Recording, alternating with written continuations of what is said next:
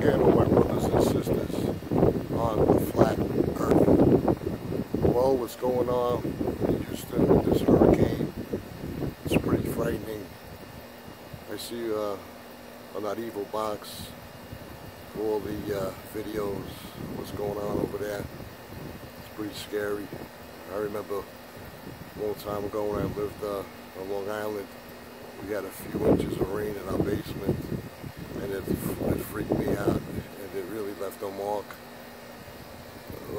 with the damage it can do. Even with a few inches over there, they got 30 to 50 inches, and that's not a normal thing. Definitely not. What I'm thinking is what a lot of people are thinking, that it's the heart machine, that man is causing it, and it's a proven fact that the heart machine can do that. And also our Lord told us, He warned us, that the sea and the waves will be roaring. And the same thing last week with that eclipse.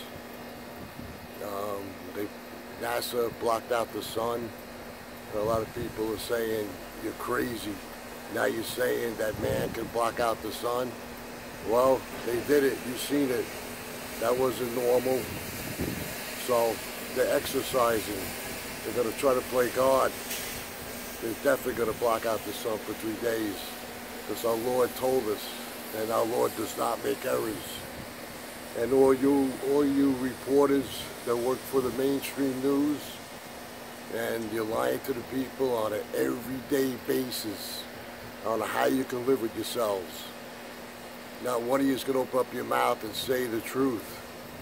I know maybe they'll kill you or threaten you, but if you can't say the truth, then just leave that job and put our Lord first and pray for another job, because don't worry, the Lord will reward you. You will find another job, and then you can free your soul, because that's what's going on these days.